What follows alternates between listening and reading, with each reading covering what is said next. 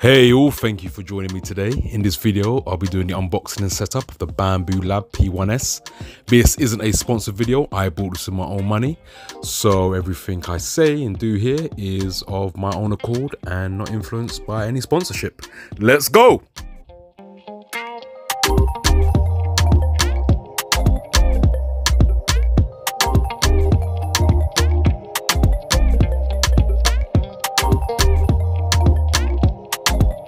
Now, opening the box was really simple. Getting the Bambulab P1S was really easy to get out of the box.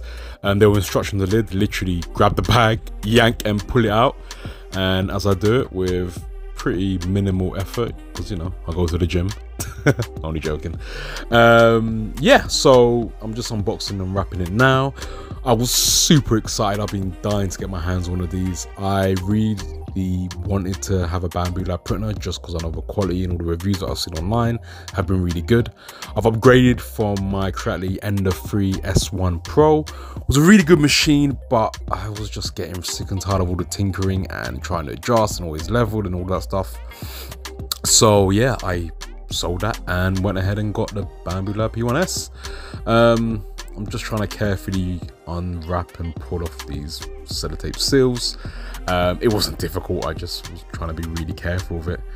Yeah, it was really satisfying doing all of this. It arrived in really quick, really. I think I ordered it on Monday and by Wednesday morning it was at my door. Yeah, let's continue.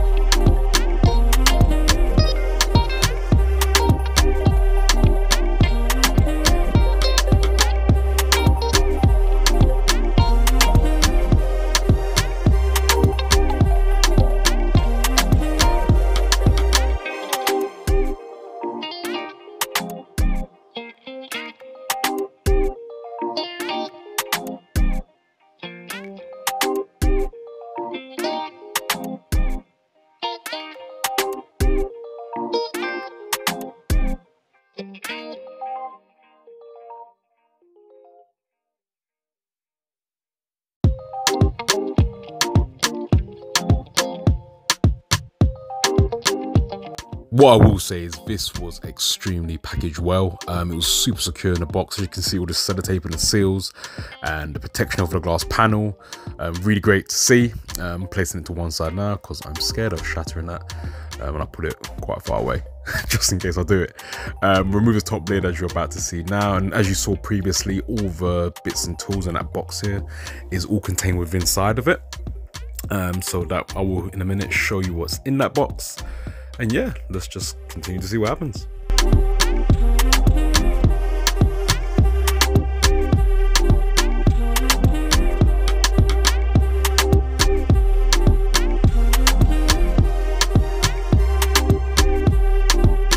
Now, I'm not ashamed to say it. I want to make sure I go through these instructions. I'm not going to be proud and say, yep, I can do it without reading instructions, because you're spending this much money. Why risk messing it up and not following what the manufacturer says? So first thing I do is open this box, which to my pleasant surprise, contains some really good stuff in it. There's me trying to open this with one hand. I'll be honest, trying to hold a camera and trying to open a box with a knife is pretty difficult. Hence why the camera angle is so bad. There were more seals on the side that I didn't see, besides these three that I'm slicing now. I think I do edit in a minute. Yep, there I am trying to struggle to open it. And there's some at the top. So yeah, I'm about to slice and dice in a minute. Let's continue.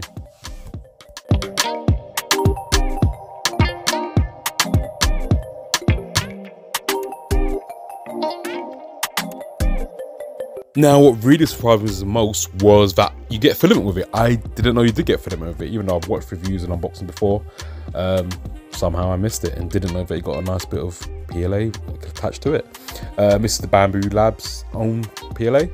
Comes in green. Don't really care about the color, but it was really nice. This is the screen, and it looks like a remote control. If anyone's seen one of those before.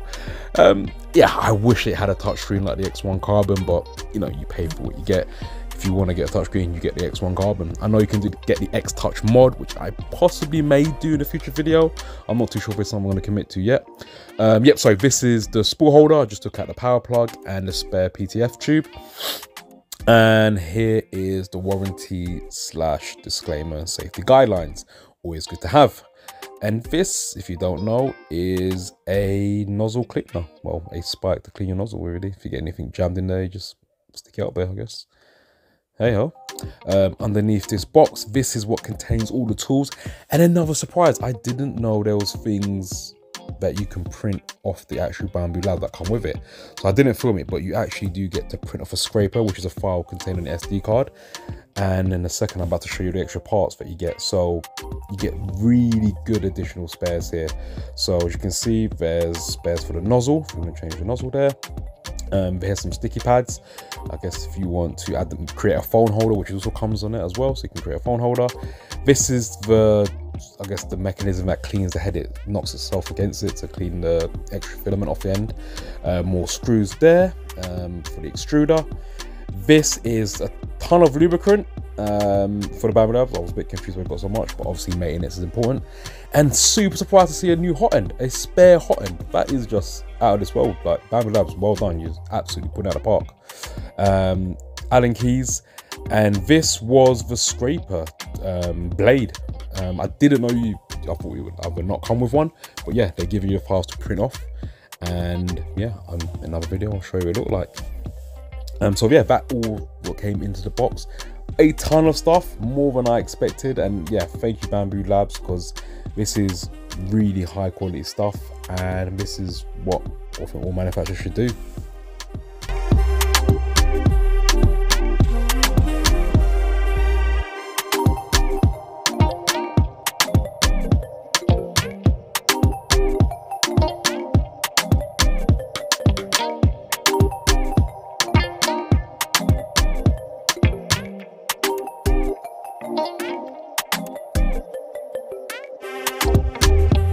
Now, it's always important to read the disclaimer and safety guidelines when unboxing and using anything, whether it's a toaster, washing machine, 3D printer.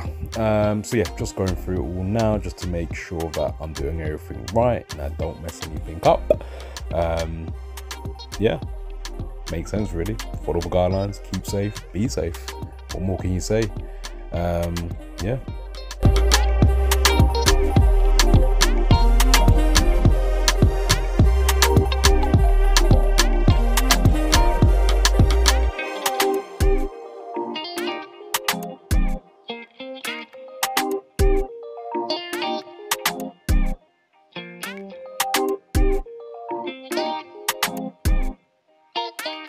Now back to the instructions.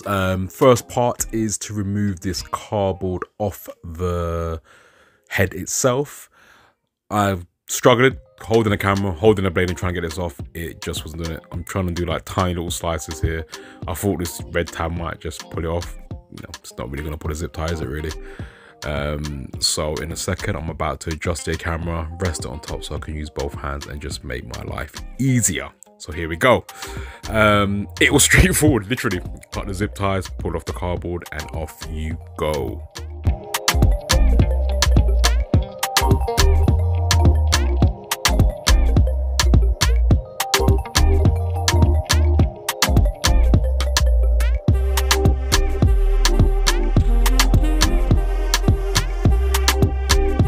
So I'm just moving the gantry out of the way so I can remove this bit of plastic out of the poop chute.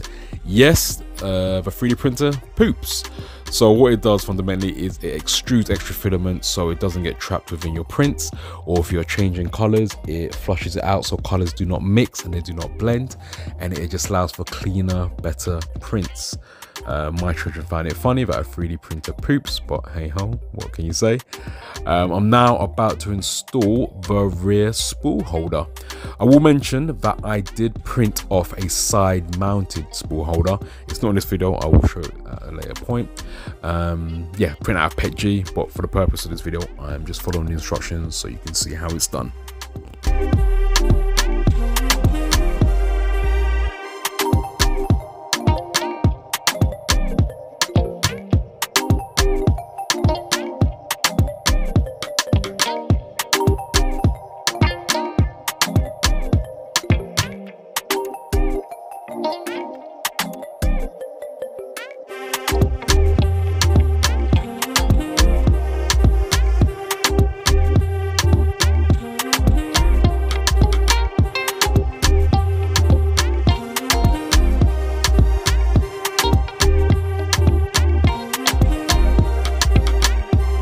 Now it's time for the exciting part.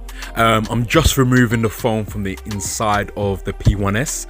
Following the instructions, I'm now removing the lead screws that hold down the base, or the build plate. There's 3 in total, one on the right, one on the left, and one at the back where all the screws are. Well, the lead screws are, sorry. It was a bit difficult trying to do this, trying to reach over and get my hands in, but it, you know, it got done at the end of the day. And yeah, obviously you need to remove this so the build plate can move up and down.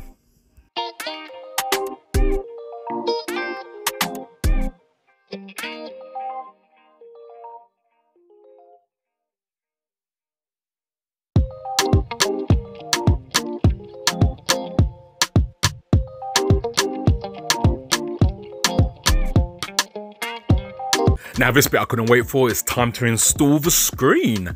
I was following the instructions and removing off the tape. Yeah, it's quite straightforward really. Unwrapping it from its seal. It really does look like a remote control, but hey ho, wouldn't mind a touchscreen. Come on BambuLabs, give us an option to upgrade it if needed. But yeah, just inserting the cable into the back of the screen as instructed, and then it does say to push the cable into the case a little bit and slide it to the left, which I am doing now. It wasn't too finicky to do. I've got massive giant sausage fingers, so probably a bit more difficult for me, but it went in quite easily, quite smoothly. Slid it in place. I'm just checking it now. I didn't slide it all the way at first, but hey ho. The video will cut now because I need to use my phone to log in and connect the printer to it all. And yes, do not remove the foam underneath the bed because there are still 2 pieces underneath the bed, as you can see there. I was gonna remove it, but you know, reading the instruction does help. Do not move them yet. Wait till setup is done, which I'm about to show you soon.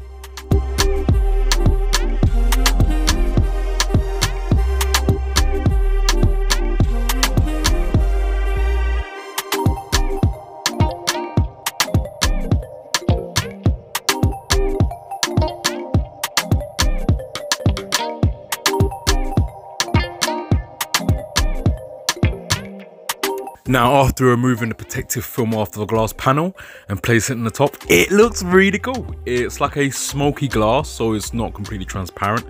But yeah, it's a really nice look. There's a nice little gloss and little sheen. And yeah, this machine looks beautiful. It's machined super well. Obviously, the side panels are plastic, but it's not a cheap plastic. It does feel quite solid. The glass panels are absolutely amazing. Super strong, probably tougher than glass. And yeah, let's unwrap the rest of it.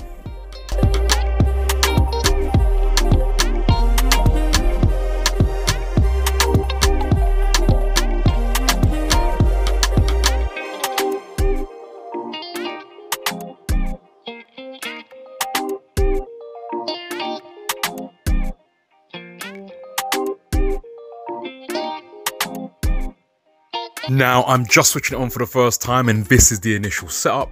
As you can see, before use, it does say to make sure that you have read the user manual, which we have done.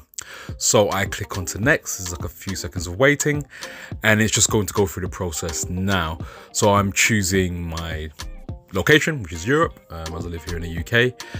There is a QR code there to scan to get everything set up, which I did off camera. And now it's time to do the self-test. Now this does sound like it's about to take off and break. It's just getting ready. get everything set up. As you can see now, it's rising from the base and it's moving its head across just so it can do the adjustments. Yeah, it's just gonna go through the process. Let's continue to watch and see what happens.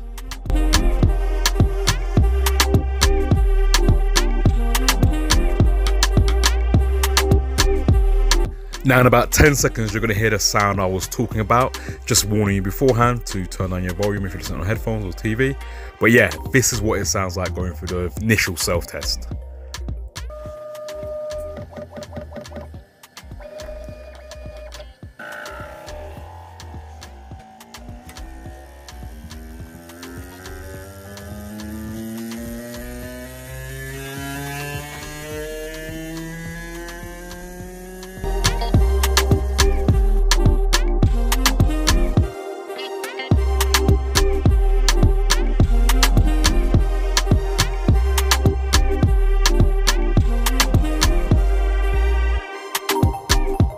Now, as you just saw, there was an over-the-air update when turning it on, which is pretty normal. Now I'm just gonna follow the instructions to load the filament. As it says, you load the filament, you press the E button down to extrude what's there so it attaches to it, which is really good. I did learn later on, you can just press the load button and it will just drag it in automatically, but I guess for the initial setup, they want you to force it in bit by bit. As I press that down now, it's time to do the first print, which is the benchy. So I'm just gonna zoom in and out now so you can see it moving. It's not that exciting. If you've seen a 3D printer before, it's just gonna lay down a bit of goop / filament. But yeah, here it is anyway.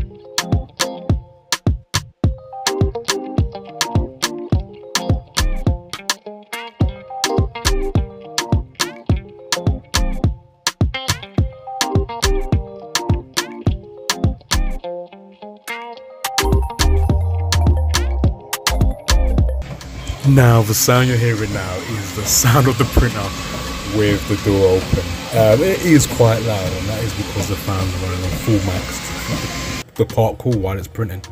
I wasn't aware it was going to be this loud. I know the reviews now said it was quite loud, but experiencing it firsthand is quite loud. But with the door closed, it's not too bad. As I'm filming this, I've got it in the background now as I'm doing this in my office.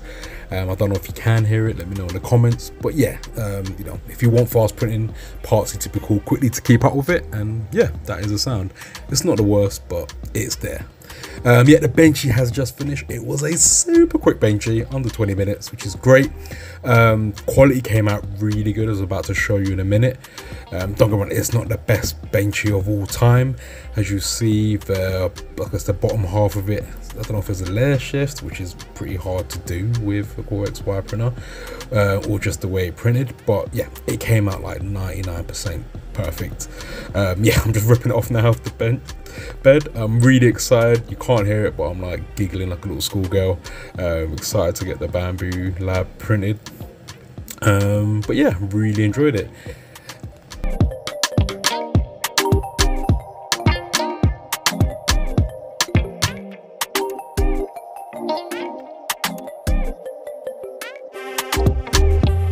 Like I said, this isn't a review of the P1S, it's just an unboxing and my first impressions of it, and I am loving it so far. I am bringing out a review shortly once I get a bit more hands-on time with it. But thank you for watching, hit that like and subscribe button, and I'll catch you next time. Let's go!